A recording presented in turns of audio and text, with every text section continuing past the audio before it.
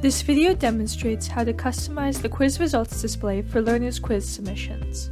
Creating a custom submission view provides learners with additional insight into their quiz attempt and the quiz attempts of their peers.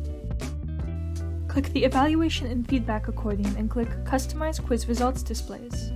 In the Primary View Display section, click Edit View. Enter a message in the Custom Message field. In the Grade section, select or unselect the Display Attempt Grade for Evaluated Questions checkbox.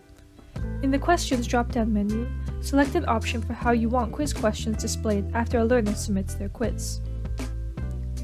For the Statistics section, select the desired checkboxes if you want the quiz grade average and the grade distribution stats displayed to learners.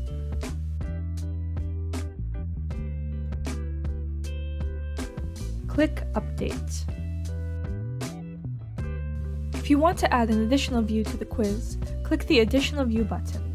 The customization options are the same, except you can set a date and time when you want the additional view to appear.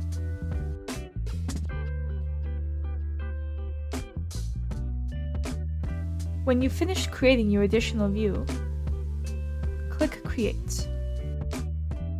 Click OK, and then Save and Close.